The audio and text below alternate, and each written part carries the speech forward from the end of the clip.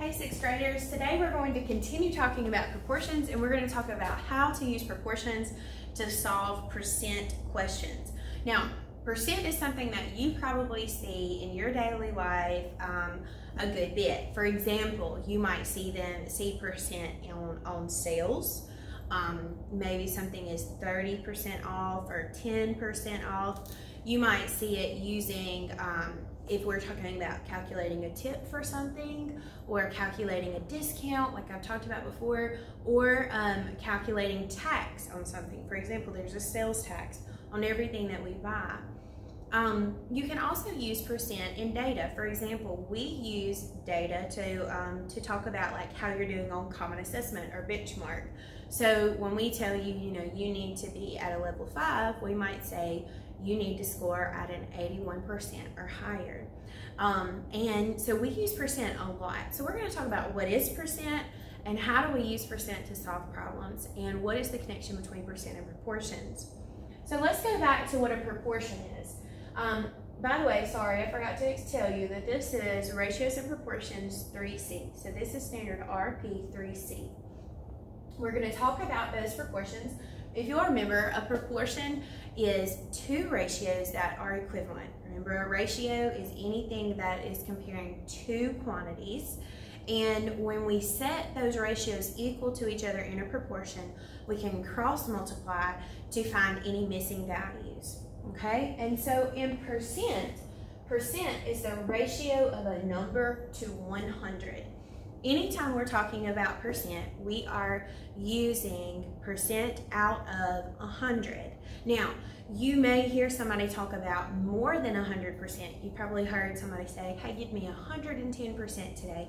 Well, it would still be set out of 100, but that would just be an improper fraction or a mixed number, okay? So percent is always going to be out of 100. So 100% would be equivalent to 1 whole. So with that thought, anytime we set up a percent problem, we're always going to set it up part out of whole, because percent is part of 100. The whole is 100. So this is the setup that you need to write down on your paper every single time you see a percent question.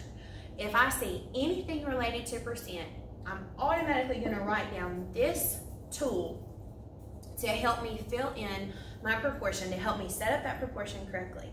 Now, remember, we've talked about in proportions already that order is so critical, and whatever we put in the numerator has to be the same unit of measurement we use for all of the numerators involved, and whatever unit of measurement we put in the denominator, it has to be used for all of the denominators. So that's why in this setup, percent goes with part, because it is out of 100, it is part of 100, and 100 is always going to go in the denominator with whole, because we are using 100 as our whole amount, okay? So let's get into our examples. It says find 24% of 17. Automatically I'm saying, oh, this is a percent problem. I'm gonna write this down. I'm gonna write part over whole is equal to percent over 100. Now I'm gonna fill in what I know. What I know is 24. So 24% out of 100 is equal to part over whole. Now, what I've got to figure out is, what am I looking for?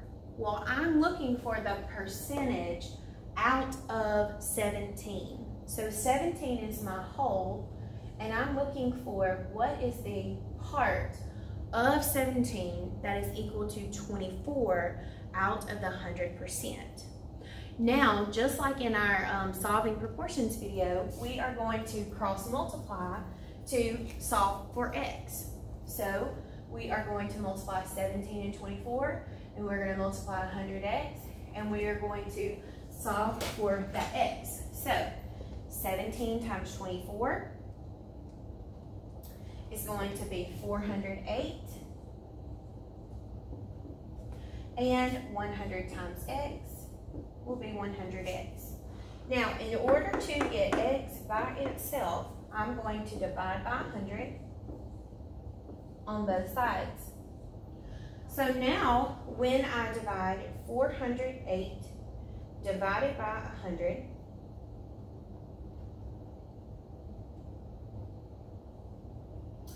I get a decimal. I get 4 8/800. Okay? So, what that tells me is, if I'm looking for 24% of 17, it would actually be equivalent to 4 8/800. Now, check your reasonableness, okay? If 24 is a good bit less than 100, then whatever my x is should be a good bit less than my 17, because these are going to be equivalent, and in this case, it is, okay? All right, now let's look at example 2. In example 2, it says what percent, again, I see that word percent, so I know what my setup's gonna be. I'm gonna go ahead and write it. Part to whole equals percent to 100. It says what percent is 9 of 45. So in this one, x is going to be where my percent is, because that's what I'm looking for. I'm looking for what that percentage is. And 9 is smaller than 45, so it's my part. 9 out of 45. Again, that order is important, because even though 9 is less than 45, it could ask me what percent is 45 of 9. The relationship matters, okay? So I'm saying 9 of 45, so that's my ratio. Going back to that first video on ratios, 9 out of 45 is equal to what percent out of 100? So now we're going to cross multiply. 9 times 100 is 900, and 45 times x is 45x. We're going to use that inverse operation to get x alone. So we're going to divide both sides by 45. So we get x is equal to, and we can type in 900 divided by 45, and we get 20. So what percent is 9 of 45? Well, the answer is going to be 20%. Okay? Again, this number should be less than 100, because 9 is less than 45. Now, let's keep going. 15 wrestlers arrived early to practice. If this is 60% of the team, how many players are on the team? Again, I've got percent involved, so I can use this setup. Part to whole is equal to percent out of 100. So let's look and see what we have, okay? I see that we have 60%, so that's going to be 60 out of 100. So let's look at part and whole. What I'm given is 15 wrestlers. What they're asking me for is how many players are on the team all together. So really, in my words, I could say players out of the whole team. How many players were there? There were 15 players, and I'm looking for how many does that make as the whole team. Remember that part to whole. Part of the players were there, part of the team was there, but not the whole team, okay? So now that my setup is done, I'm going to go ahead and cross multiply.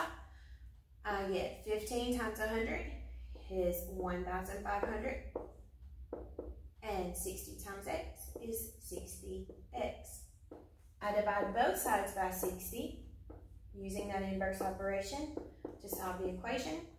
And I say 1,500 divided by 60, and I get 25. So in this situation, how many players are on the team altogether? There are 25 players on the team. Now, in this case, it doesn't tell me specifically what the order is, so it's important to realize that 15 is part of the whole. That's why we write parts of whole, because sometimes it's going to be listed in a way that's not as clear of what to put in what order. And that's why we need to remember that connection between part to whole. Remember, percent is part of 100. So for our percent problems, we are always going to use this setup. Write it down every time you have a percent problem, fill in what you're given, and solve for X to find what's missing.